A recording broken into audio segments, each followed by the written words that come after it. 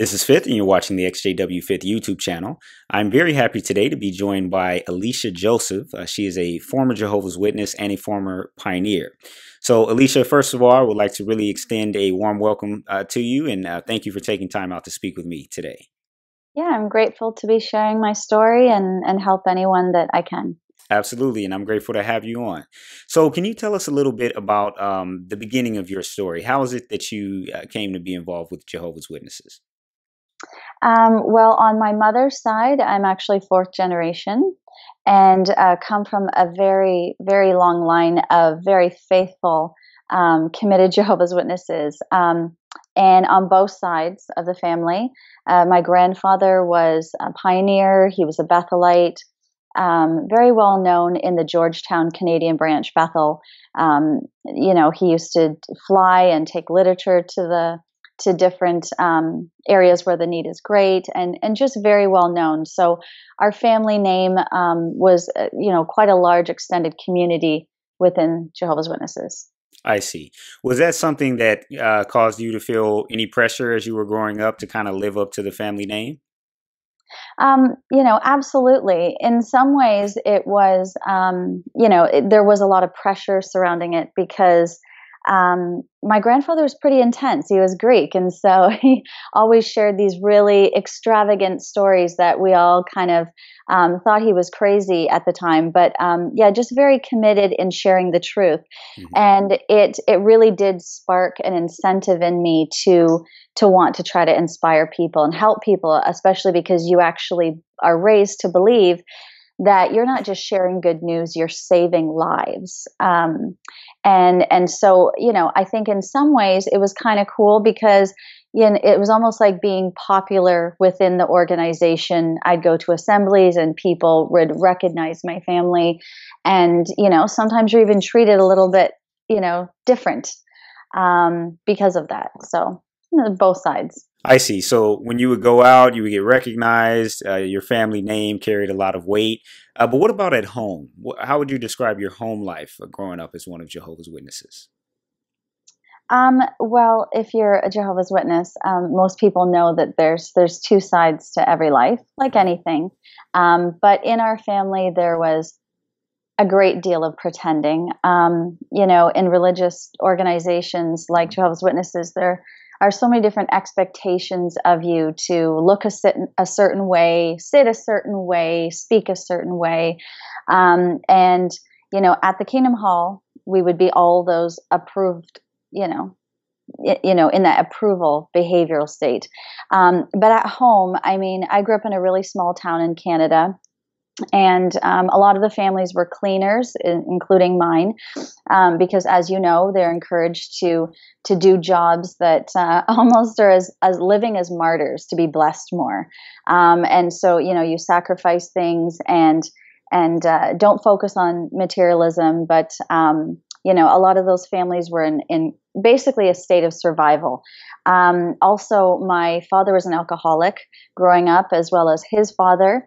And so it was a very abusive environment, and verbally abusive, really bad. But pretty much all the men that I was surrounded by on my mother's side, my father's side, men in the Kingdom Hall, even close friends of families, all, I was surrounded all by very, very abusive men. And that took its toll, especially because if you actually read the Bible, it talks about the warm spirit that we're supposed to carry and the fruitages of the Spirit and whatnot. It is extremely conflicting and pressing on the conscience when you're being treated one way at home, and then at the Kingdom Hall you're pretending to be another way. I had extreme circumstances where, from a very young age, I was, 7, 8 years old, and we cleaned banks and business offices. And so my father would take my older brother, who was 3.5 years older, and I into work, at an early time, sometimes 4 o'clock in the afternoon, right after school, and sometimes till 1 a.m, breaking for meetings in between. And, that was exhausting, especially because with the drinking, he would drop us off at these places, and sometimes we wouldn't know when he would come back. And the thing that really stood out in my mind is that this was a known behavior with Jehovah's Witnesses. It wasn't just like my family was having this experience. It was many of the families there. And they all knew, and a lot of them were all ministerial servants and elders, and they covered for each other, even though, you know, they were on platforms speaking and then treating their families differently at home. And as you know, women, they're so suppressed that, you know, there would be times where I would go to the elders, and my mom would go to the elders, and it would be like, you know, the insinuation of, what are you doing to stir this on? And you're not praying enough. You're not being faithful enough. And that's what's bringing the stress on your family as a whole, instead of any people in the organization actually taking responsibility and accountability for their own actions. I'm sure many of us can relate to that. You know, it really just highlights the misogyny that's involved in the organization, as well as, you know, the desire to put on the perfect face when you're in front of people in the congregation. Now, did those factors kind of shape your opinion of the organization? You know, just make you feel a certain way as you were observing these things? Yes, definitely. I mean, when you're being taught on a daily basis, like I was saying, that you can save people's lives and that it's so important for you to be in that paradise where you get to actually then live how you really want to live. Everything is about putting your present life on hold. There's nothing about living presently. And because, you know, being such a young age, and I was very sensitive and very intuitive, like a full-on empath since I was a young child, you know, because I suppressed all these feelings, I was, you know, had continual health problems. I speak about this on different platforms, and how your emotional reaction to your surroundings creates dis-ease in the body, which creates disease. So I have notes here. I mean, by the time I was 11, my appendix had ruptured. I was in oxygen tents for days at a time with asthma. I had severe allergies. I had TMJ, stomach ulcers, stomach hernia. I mean, so on. I'm dealing with stress in ways that, because in that organization, you can't come to talk to anyone. You can't be suggested to read books. So I even got to the point where I don't really remember all of it, but I would even begin to pull out my hair in absolute frustration, because as much as I was so devoted to God and doing the right thing, it conflicted, because a lot of the things, even as a child, I identified weren't right. They weren't actually scriptural and biblical. And as you know, therapy, or, you know, any kind of speaking to psychiatrists and books, all of that is frowned upon. Jehovah's Witnesses live in such fear of the worldly environment and that influence, because they actually don't want you to become educated to the truth. So it wasn't like, I mean, I was in libraries because I was such a book nerd and just like soaking up books, but I would never turn to those self-help books or, you know, enlightenment or any kind of like things to deal with stress, because I thought that that would create a worldly influence. And even the elders had said to me when I talked to them about my family, that if you go to a therapist, or if your father goes to AA meetings or goes to get help, they'll put worldly thoughts in your head, and then you're leaving yourself open to the attack of Satan, which is going to cause more family problems. Right. Yeah. Exactly. So you feel like you're pretty much in a lose-lose situation. I know along those same lines, one thing that I had been looking at recently, as far as something that had been printed in the past, was to be careful about group therapy sessions, because, you know, you might end up saying something that either tells on somebody else that's supposed to be kept in-house, you know, within the family or within the organization, or, you know, you may just give a bad impression of what it is to be a Jehovah's Witness. So there's all of these types of things that I'm sure played a role into your just continuing to sink further and further into that extreme stress and that depression that you were experiencing. Absolutely. And to just add to that, I was just going to mention, again, me coming from such a small town. I mean, the public school I grew up in was about 90 people from kindergarten to grade 8. So you can imagine the emphasis and how many local needs parts they would give about seeking outside help, again, because of those group things, or even in a session privately when you go to speak. In a small town, people talk. And, that would be exposed, and they wanted to keep it very much on the down low that this is a very segregated, happy people, just knocking on doors, bringing you good news. Right. I can definitely understand that. So did that situation just persist? Did you remain that way throughout, many more years, or what happened next for you? Because of behaving in that conflicted state, obviously, I would appear always really, really happy. I was like the sunshine for people. But at home, people knew. I mean, my family knew I was crying. I was obviously saddened and hurt. And that when people are in that state, how energy works is you manifest and you call to yourself how you feel about yourself. And because my self-worth was so low, and I had so many aspirations to be a singer and a dancer and really involved in the arts of poetry and writing books and all that, and that would be frowned upon, obviously, for especially a woman to be out there and exposing themselves, so to say. And so because I was so conflicted, I was also exposed to a lot of abuse and sexual abuse, not as severe as some of my friends, because of their low self-worth. Again, they're, put in a position where they think that the things that would happen would be the normal, and you don't come forward and you don't speak. There were times where I was doing door-to-door work.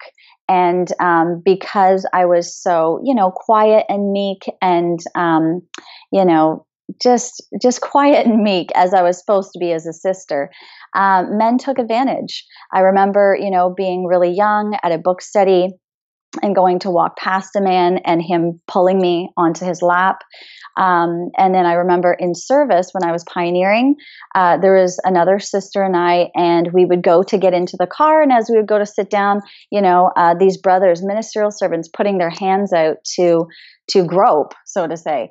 After a while, when things like that happen from a young age and they persist, you again believe that that's a normalcy, because as much as Jehovah's Witnesses, they like to preach and, give statements about how they don't approve of any kind of sexual abuse.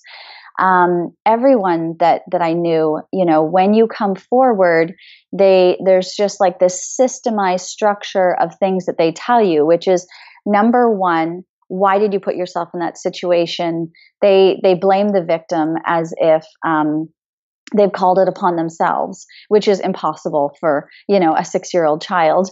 And then 2, they tell you that you need to pray more and you need to wait on Jehovah, and that vengeance is his. And they also told me, if I don't wait on Jehovah, that means that I don't have faith in him and his wonderful works. And if I don't have faith, then it leads to my prayers being hindered. And if your prayers are hindered, then you're left in darkness and you're left open to Satan's attack for more bad things. So you can see this became, this massive cycle of just low self-esteem, low self-worth, and because that is their policies and procedures within that organization. Absolutely. It's like they have fail safes, so to speak, at every turn, so that you never feel like you're worthy of saying anything, and it just leads to you continuing to push those things down. So I'm very sorry that you had to endure that. Now, that's something that you experienced mainly, you're saying, as a child, right?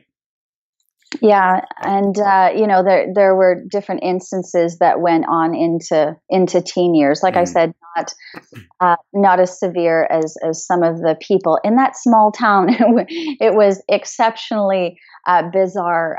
There were groups of children who were sexually abused together by by couples. And those are actually being investigated right now. Wow. I can't even imagine what a terrible ordeal that would have been for all of those children. But it is good that, these things are being brought to light now.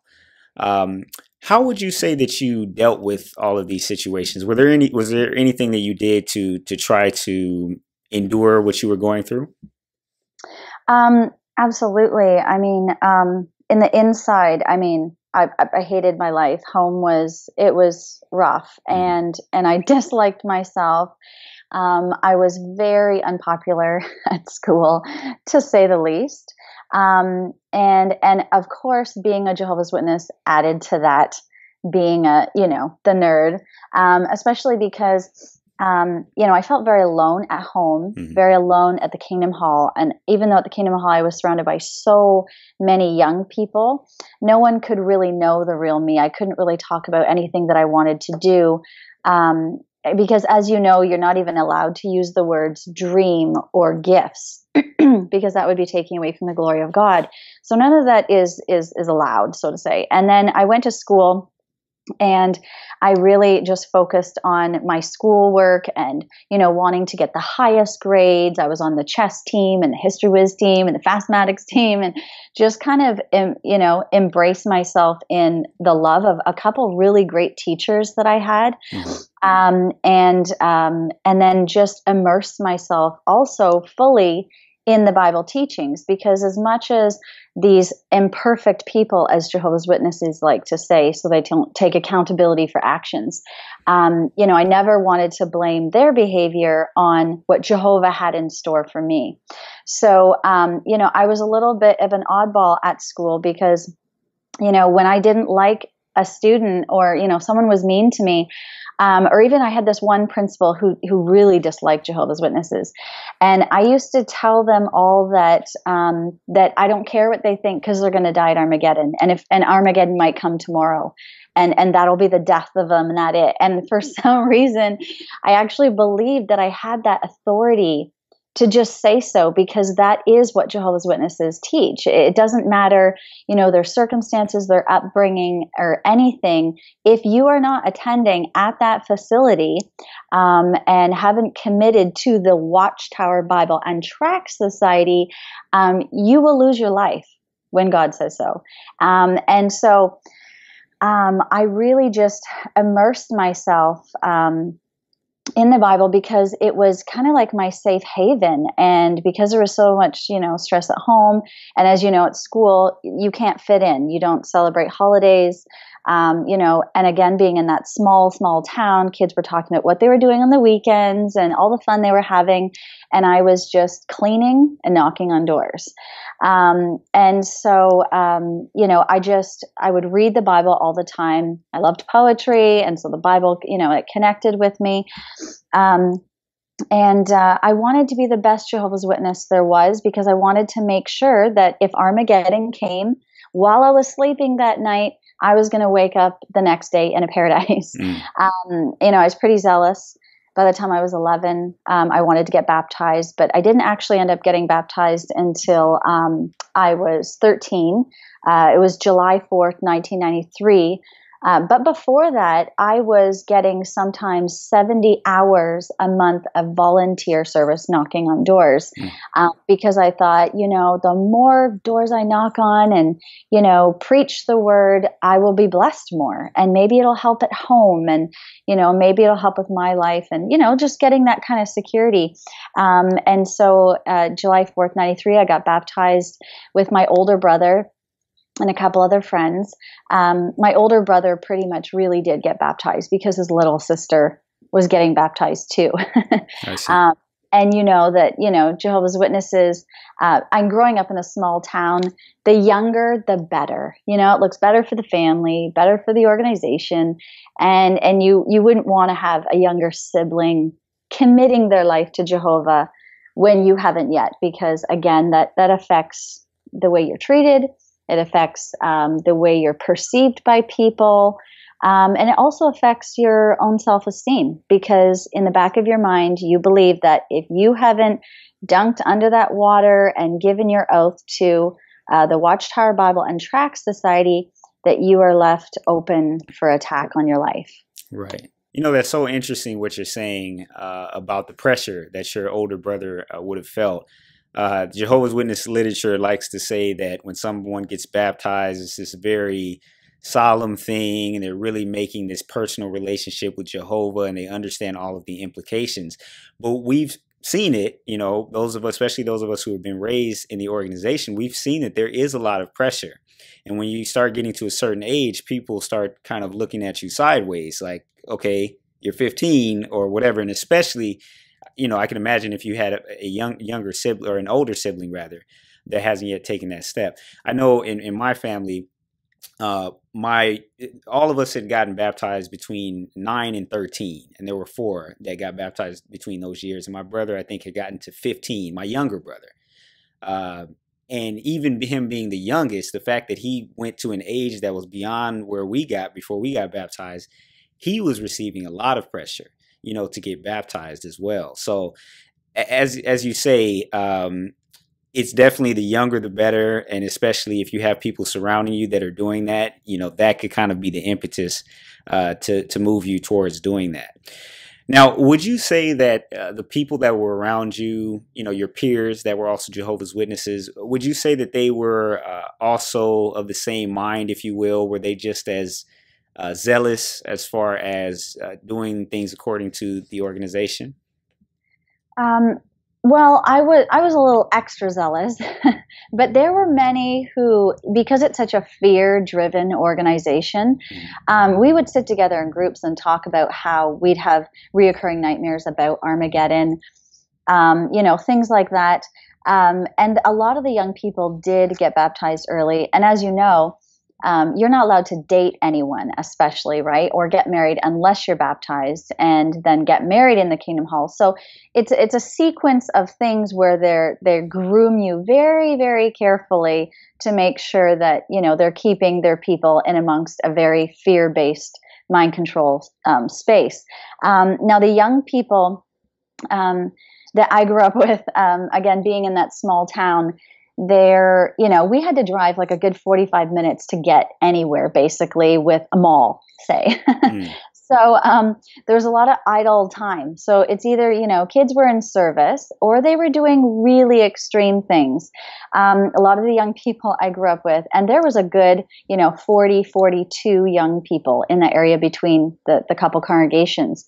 And I mean, they went into really extreme circumstances, from, you know, drugs, abortion, you know, sex, all of these things that, you know, young people generally do. But we're talking about Jehovah's Witnesses, the mindset where, you know, we were groomed to believe that it's such a big part of those people's lives. And so, you know, these young people were doing like just way more things that just normal kids who weren't Jehovah's Witnesses were doing, because number one, they thought they were missing out on something. And number two, when you're raised looking at these magazines where you're seeing pictures over and over again on a weekly basis, showing pictures of young people who aren't Jehovah's Witnesses, you know, anyone who's left the organization, they're like sitting under a bridge with, you know, a needle ready to put like whatever in their arm, and they're prostitutes and, you know, selling their bodies everywhere. And when you are groomed to create that belief system, you act on what you believe, right? And so these kids just started to attract this stuff, and they were doing things like, you know, giving people drugs when they weren't aware. I was one of them. I went, you know, elders' kids, you know, the elders and their wives would have parties at other people's houses, and all the kids would have parties at other houses. You know, the parents were off getting drunk, and the kids were doing drugs, and they would go in service door to door to scope out houses, because we lived in a tourist area. And then go back later that night, break into houses, steal things. I mean, it would be in the paper. They'd be making jokes. They'd be wearing jewelry to assemblies that they had stolen the night before, or, you know, a few days before, whichever. But we're talking, you know, extreme things, because they thought, again, they're programmed that this is what worldly people are exposed to and do, which is very unrealistic and is very sad. Wow. I think a lot of times we don't really think about it like that, but just the image that is portrayed as to what you could end up being really does, especially with that child brain or that young mind, kind of push you towards that. I can definitely see how that could happen. So were you involved in a lot of the things that the children were involved in, or were you able to kind of keep a distance, or how did that work out for you? Well, I remained a distance in certain areas, but most of my close friends were anywhere between like 2 and 6 years older. So when I was like 13, 14, they're close to 20 or they're over 20 or whatever. And so it was easy for me to be exposed to drinking. I never got heavily involved in drugs or boys. I was like, the fear was like totally instilled in me in that area. But, I was exposed to a lot of really crazy, inappropriate things.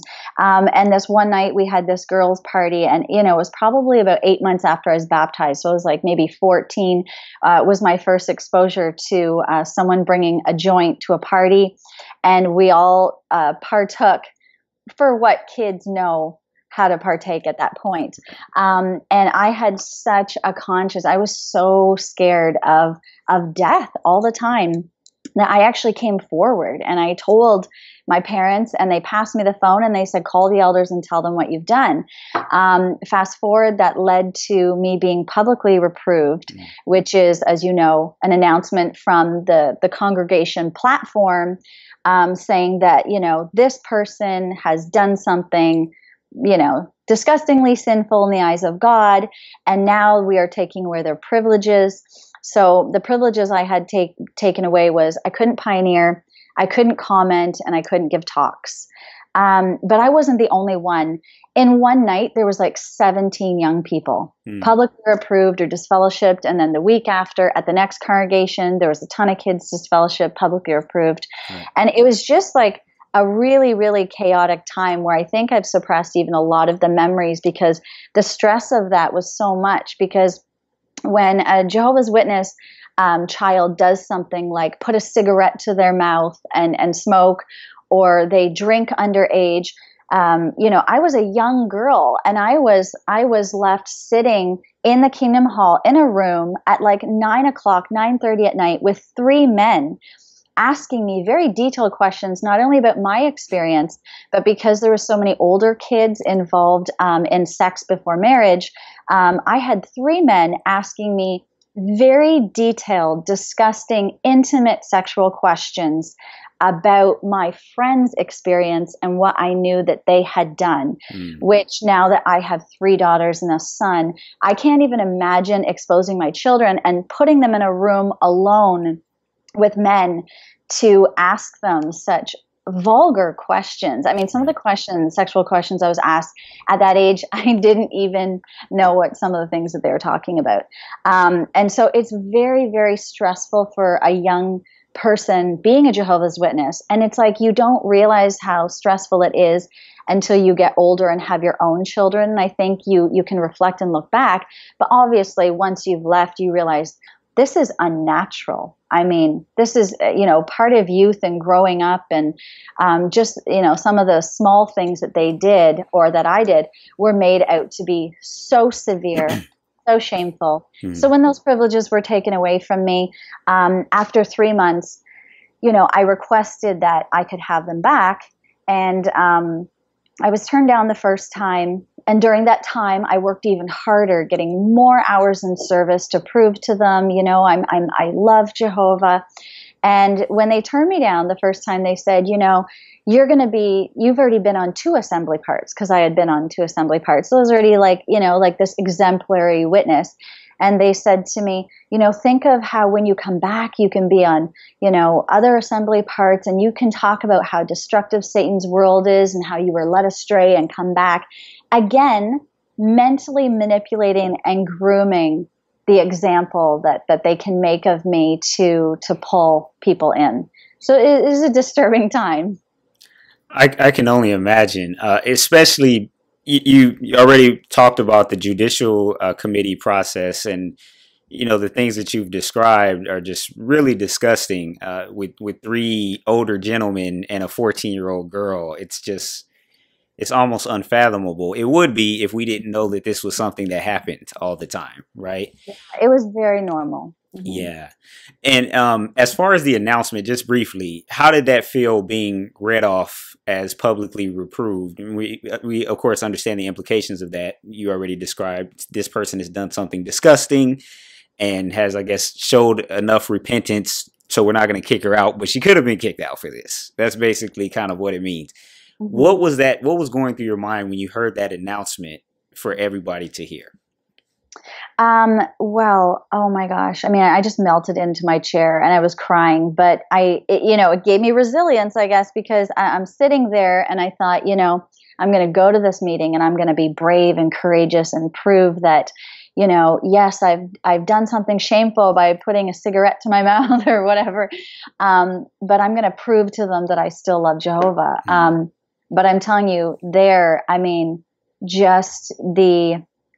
it's just your whole, like every little bit of self-esteem you have, everything you've built. There's so much shame associated with that, and guilt. The way people are looking at you, because it's like people are looking at you now, and parents are talking about you. And I was a little child, and those conversations, with the elders, with other people, started when I was like 12. And so, yeah, it's such a severe stress that's put on a child. So the most difficult point of my life, I'd say, was when my brother was disfellowshipped, because he was my absolute best friend, soulmate, confidant. He knew the double life. He knew how it was at home, and how hard we have to work and go to meetings, and then we'd be at midnight cleaning ashtrays together in bars where there's like pornography all over the walls after just coming from a meeting. And so there were just so many ways that we could communicate that other people didn't know. My brother was obviously hanging out with all these young people too, and he was older, so he got involved in drinking and some drugs, and that led to him being disfellowshipped.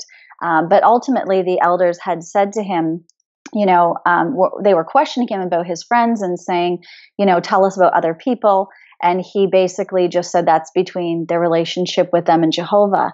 And because he said that, it was taken as a defiant attitude, unrepentant attitude, and he was disfellowshipped because they said that his loyalty lied with Satan and not with Jehovah. And right after that, he was 17 or 18 years old, and my parents just said, if you're not going to attend meetings, then you got to get out of the house. And at that point, I think not only was he just wanting to be free of the pretend at home and how difficult that was, but also just being free from that organization when he was surrounded by so many adults and kids that were all hypocrites. It's like nobody was really living by scriptural guidelines. It was all about living within the boundaries of the policies and procedures of a Watchtower Bible and Tract Society. And so it was very difficult when, my brother moved out, because he didn't go to good circumstances, you could say, because he kind of went in, manifesting basically what his belief system had been built to be based on what Jehovah's Witnesses teach, which is like doom and gloom. But when someone is disfellowshipped, it's so disheartening because they give these local needs talks and constant, Watchtower articles. And of course, because we had so many in our area, there was very many local needs parts about how to deal with disfellowship people, which is to see them as dead. So it's no texting, no calling, no letter writing, no nothing. And, after my brother left, I remember this one night in particular, and it was just this crazy snowstorm because where I lived, there was a lot of that. And we drove past my brother on the highway hitchhiking in the worst stormy weather. And my father just drove past as if It was just someone we didn't even know. And so, just being taught to like dehumanize at such a young age, and just there's no connection to compassion and humanity. It's all about the rules and regulations of just that organization and how they want to keep such a perfect perception to keep their numbers up. And so, it was very conflicting. There were quite a few disfellowshipped at that time. There was also another time where my brother visited my high school, and I ran up behind him to give him a hug. And I just, I was just squeezing him and loving him. And, sure enough, a couple days later, a couple young girls had told on me, and I was approached by the elders saying, this is unnecessary contact. And that if, you're jeopardizing your relationship with Jehovah, you could lead the same path, you end up disfellowship, then where are you going to go? Then, you're left for Satan again. So again, it's just like mentally traumatizing. And from there, I did what my habits told me to do, which was keep going, keep getting better. I pioneered. I was so committed that after grade 8, I decided not to go to high school. I decided to pioneer and homeschool myself. And I even, got like an award of excellence that I had taken away from me because so many teachers didn't agree with my decision of committing to the full-time Bible service. And then from there, I decided to go back to high school for grade 10. I just wanted to be with my friends. I wanted to be with people, and that just wasn't feeling right. And I knew that I wasn't bringing in Bible studies because it just, it wasn't the truth. And I could identify that because scripturally things in the reasoning book just didn't add up or make sense.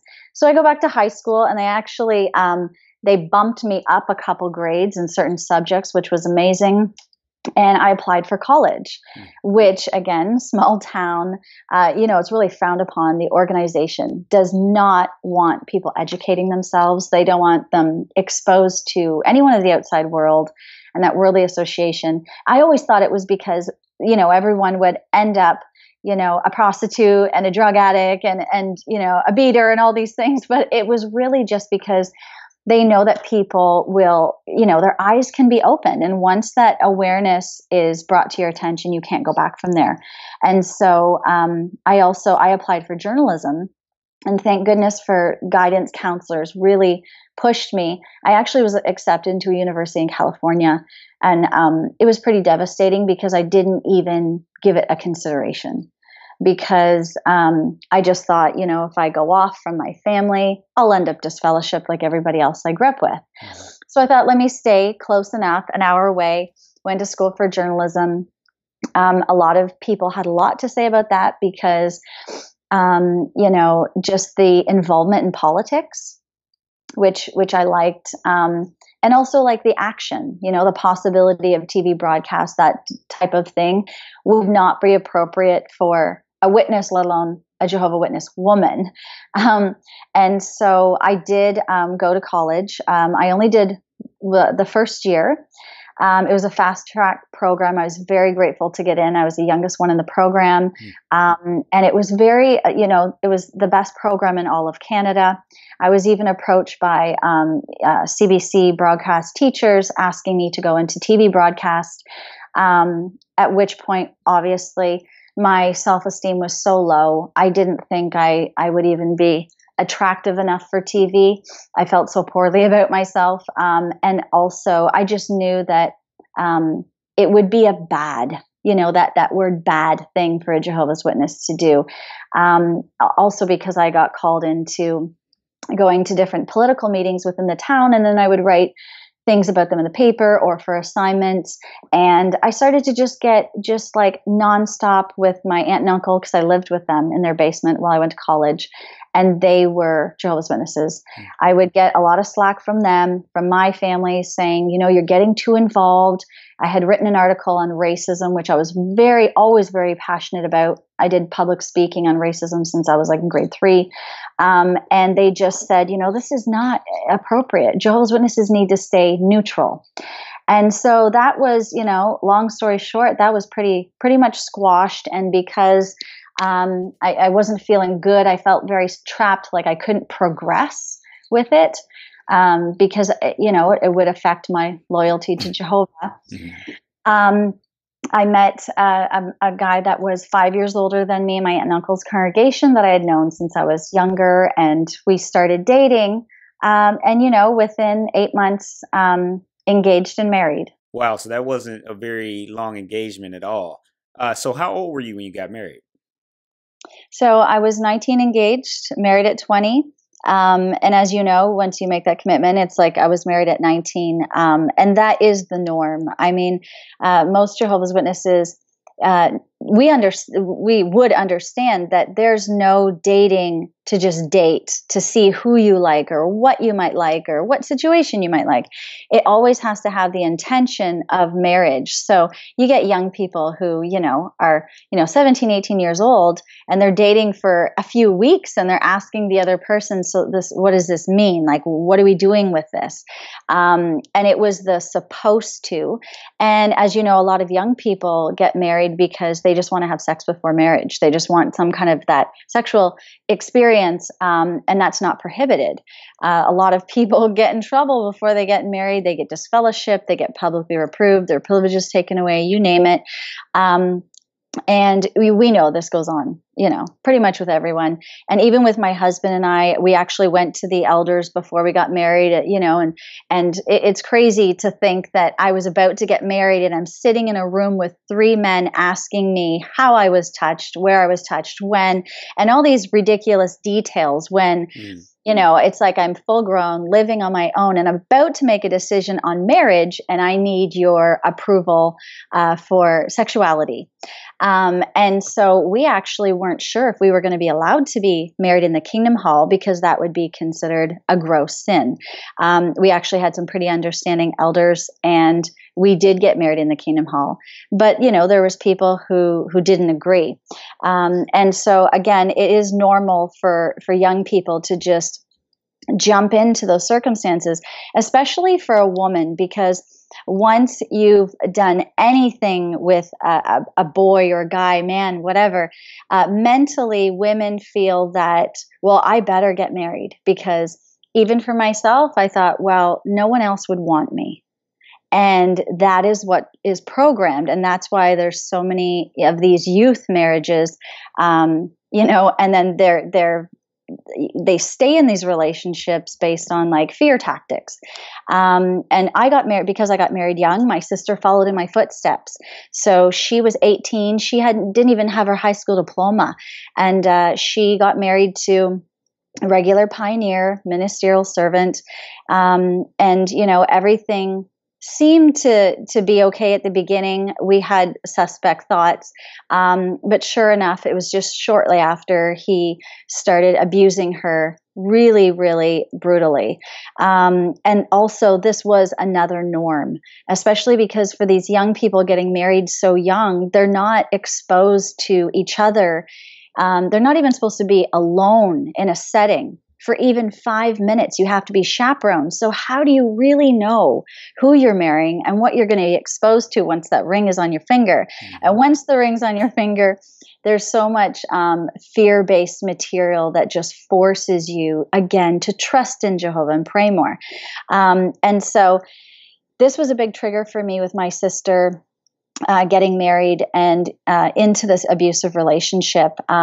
What's the most disturbing now when I look back is that there were times where it was like I wasn't coming to save her, because part of me the subconscious would trigger, well, what did she do?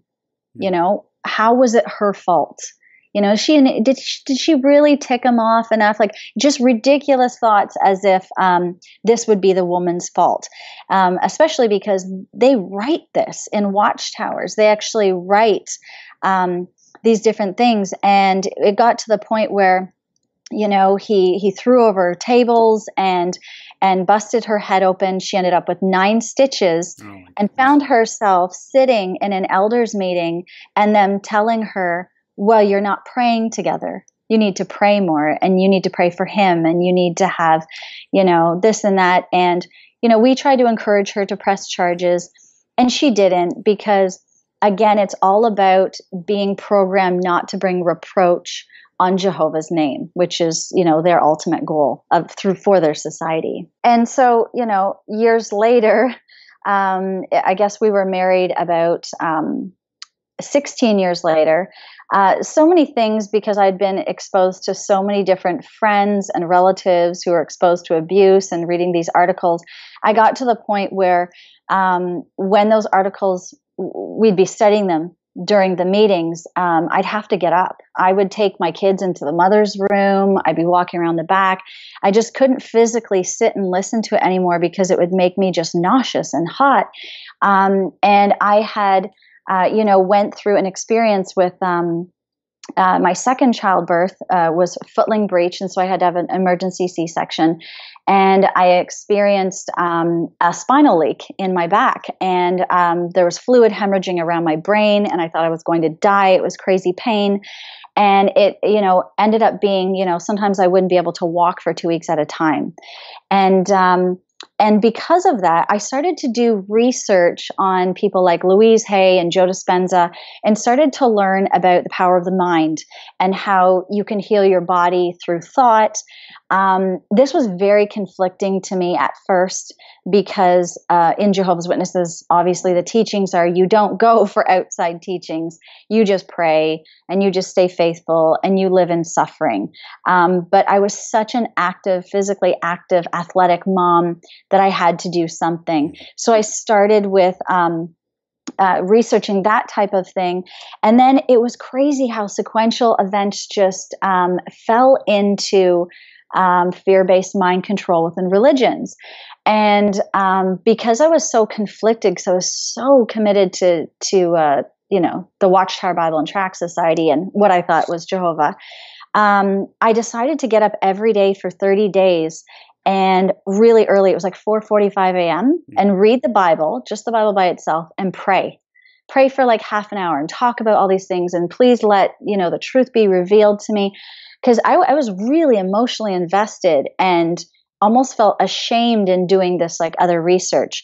But again, when I started to study the fear-based mind control of religion and how it stemmed from like MK Ultra mind programming back in the war times, early 1900s, I realized that there was a very, very systemized setup here, that they were manipulating people through mental programming. So I stopped attending the meetings, and my research just got deeper and deeper. At that point, I hadn't been attending for like about 7 months, and I hadn't even seen one quote unquote apostate video. I hadn't even been exposed to that. I was literally doing my own research, and I came to realize soon after, within like 2 days, I came across John Cedars videos and some other things. And all of these pieces, just came together in my clarity and in realizing that I needed to take this step for my family and make some huge changes, but not without a cost, of course, So just one day I made a very quick decision. I shouldn't say quick. I've been sitting on it for a while, but I just acted on it. So August 1st, I wrote a letter to disassociate myself.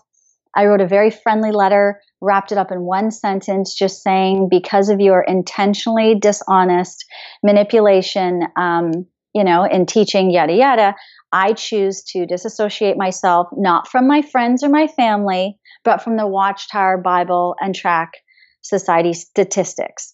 So if I could recommend for anyone who's contemplating leaving or on the fence or wanting to do more research, just give yourself permission to do that, because like any good business that is out there online, all the details of a business is posted, and you'll put it to the test. Mm-hmm. So even if you're a biblical person, Jesus said, keep on seeking and put everything to the test. So just give yourself permission to, not listen to maybe what everybody else is saying, but do your own research, and everything's out there online. And I'm very grateful for that.